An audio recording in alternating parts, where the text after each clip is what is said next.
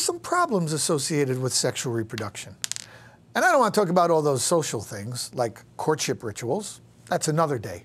I want to talk chromosomes. Chromosomes. Back to asexual reproduction.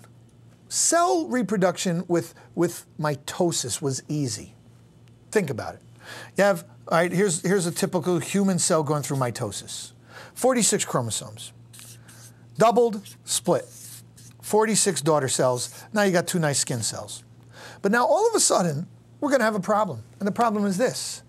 If we want to come up with a new group of cells called gametes, sex cells, we can't have those gametes just like the daughter cells produced by mitosis. Can we? Now, again, if you go back in the fossil record, mitosis has been around as long as cells have been around. But it doesn't work for sex. Why not? Well, let's see why not. It's a simple case of numbers. Give me a cell right here with 46, and let's turn it into a sperm and an egg that are going to fertilize and form a zygote. Now, this is you, okay? A normal human being with 46 chromosomes, all right? Now, let's just say this person is going to now, instead of making regular old, what we're going to call somatic or body cells, is going to make gametes. And this happens to be a male person, and he's going to make 46. Well, are you starting to see the problem? Let me show you. If this is dad, and this is mom, and we're assuming mom's going to have being in the same species is going to have the same number of chromosomes, and she's going to make eggs with 46 guys, we got a problem here. Because think about it. Sperm meeting egg. 92? 92? That's not human. That's not going to happen. Okay? And so we come to a new process. So sexual reproduction needs a new process. And I know you know about mitosis, and please don't forget your mitosis lessons. Because, you know, a second ago I said to you, mitosis came first. Well, guess what? This next process is a wrinkle on mitosis. It's a new wrinkle on mitosis. So what we need is we need not to do a duplicative division as mitosis did. We need a different kind of division. We need a reductive division.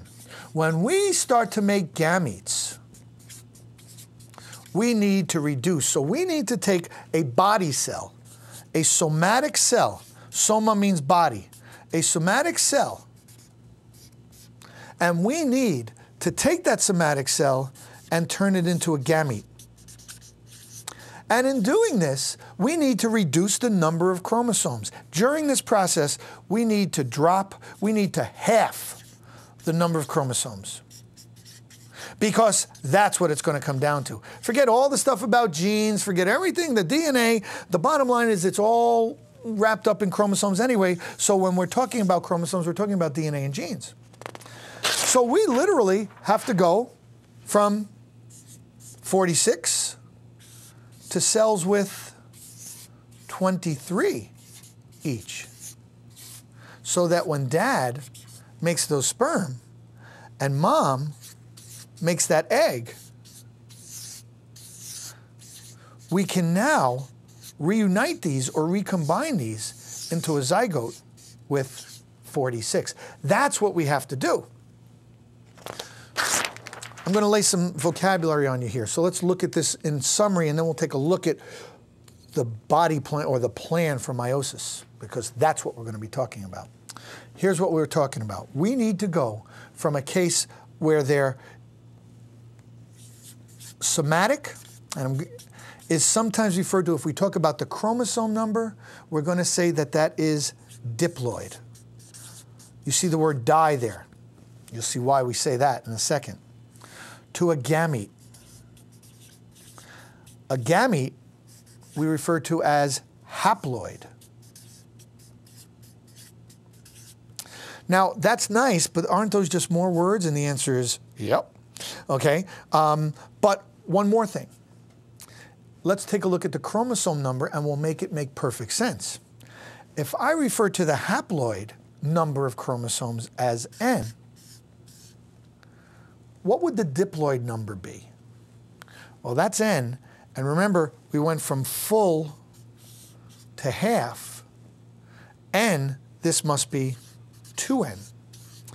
So whether you're a human with your 2N equaling 46, or a potato, potatoes are creatures too.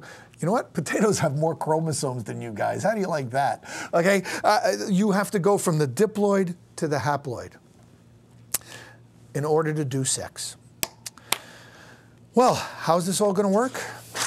Well, let's take a look at a quick overview. And we're going to call it meiosis, where we are literally going to take a cell, double those chromosomes, and end up going from a cell with the diploid number to cells with the haploid number. In this case, a cell with 2 to 4 cells with 1. Does that sound complicated? If you got meiosis, or if you have mitosis, meiosis is going to be nothing.